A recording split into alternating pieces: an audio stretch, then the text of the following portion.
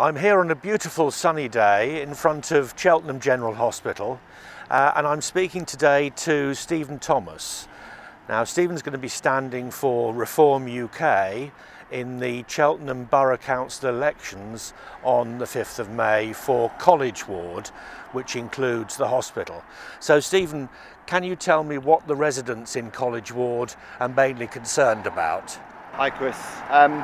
So I've spoken to a number of residents over the last couple of weeks, certainly towards this end of College Ward where we are, the hospital way. A number of residents have expressed dissatisfaction with the state of Sandford Park.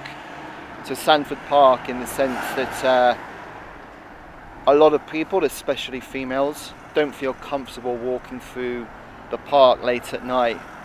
They want to see better lighting. There's been lots of crime within Sandford Park, lots of litter, lots of drug taking. I run through Sandford Park in the mornings, and you know, some of the debauchery I see on the ground is quite breathtaking, to be honest with you. If I go further afield, up towards the north of the ward, we've got the same situation for Naunton Park. A lot of the walkways are covered in mud. People can't walk through with their prams, and the Lib Dems have been promising for years that it's gonna get resolved. They're gonna regenerate the park, and they've done next to nothing. Okay, it's all talk and no action. So what other issues are being brought up on the doorstep? Anything to do with traffic and roads? That's the normal complaint. Yeah, absolutely. You know, living in close proximity to Bath Road, for example, residents who live off the side streets just can't park there. There's a 2-hour parking window for people to park their car. Often when residents come back, they can't park outside their own front door. And again, going south of the ward here, when you get closer into the town centre, a lot of businesses have been issued with 2 parking permits for their employees. Okay, so you know, given the amount of businesses in the town centre, again we've got a similar situation where people just can't park outside their own front door. This is a problem. You know, people are having to park 2, 3, 4 streets away, and this just isn't good enough. So what about your priorities for addressing some of those issues? What would you do on appointment or election as a councillor to the Borough Council? Yeah, so a number of things really. So to address the parking issue, that would be something I'd be looking at as an immediate priority. Why do businesses have to have 2 permits?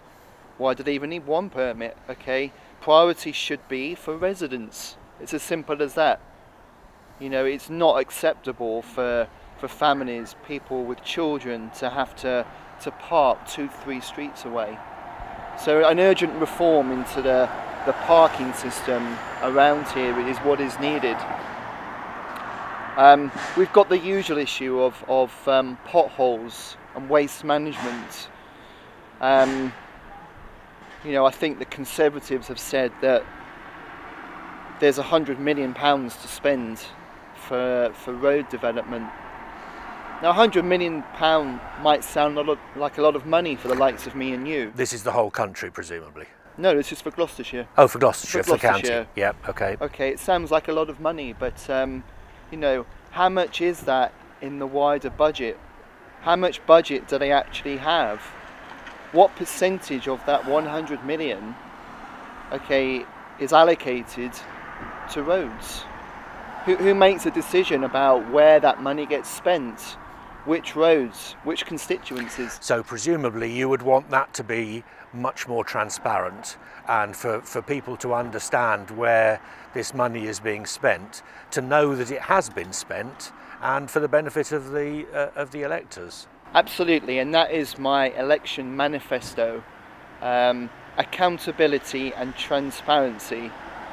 Okay, I've just recently had my latest council tax bill, gone up another 3% this year. Okay, where is this money being spent? Okay, where? Okay, I see 74% goes to Gloucestershire County Council. I think 11% to the police force, and then the remainder, a small balance, goes to Cheltenham Council. Where does this money actually get spent? There's no transparency. People want to know where their money is being spent. I want to know where their money is being spent. Do you?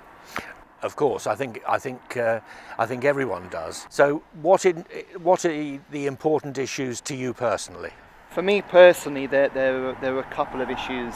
I'm stood in front of Cheltenham A&E. Cheltenham A&E is currently operating on an 8 AM to 8 PM consultancy-led basis. Okay. There's often a lack of skilled medical professionals to see people when they have emergencies.